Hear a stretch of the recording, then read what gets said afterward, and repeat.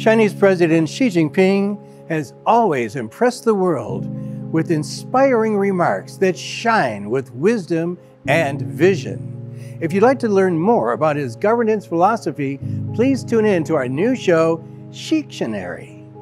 In the first edition of this program, we will be taking a look at putting people at the center, or 以人民为中心. The leader of the country has always stressed the importance of its people.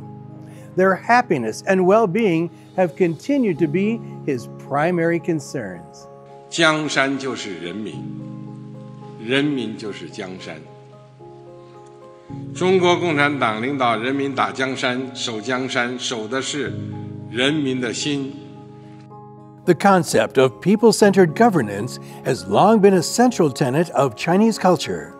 The original aspiration and the mission of Chinese communists is to seek happiness for the Chinese people and rejuvenation for the Chinese nation.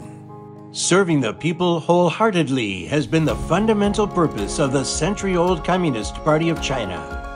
From a grassroots party chief to the leader of the party and the country's president, Xi has always kept in his mind an unchanging mission to do practical things for the people. In October 2015, he proposed the philosophy of people-centered development for the first time at a key meeting of the CPC. Xi said it is a philosophy that should be followed in everything we do in advancing economic and social development. President Xi himself has consistently placed the people at the forefront of his heart. He treats the little things, such as warm accommodation, hot meals, fresh air, and even rural toilet facilities, not as trivialities, but as significant aspects of his state governance. He stood in heavy rain talking with frontline workers. He has walked into farmers' barns and kitchens, checked the menu in nursing homes, and stressed virtue to young students. She generally enjoys spending time with the people. The Spring Festival, the most significant traditional festival for Chinese people, is a prime example of this. For 12 years in a row, Xi has established a tradition of connecting with everyday citizens ahead of the festival, a time when families across the country get together for family reunions.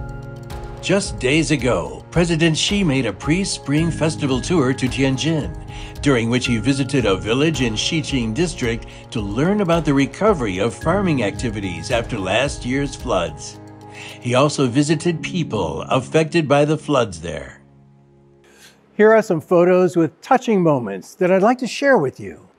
This one captures him visiting people in disaster-stricken areas in Shanxi amid cold winds and snow at the beginning of 2022. This one was taken during a 2019 inspection in Chongqing.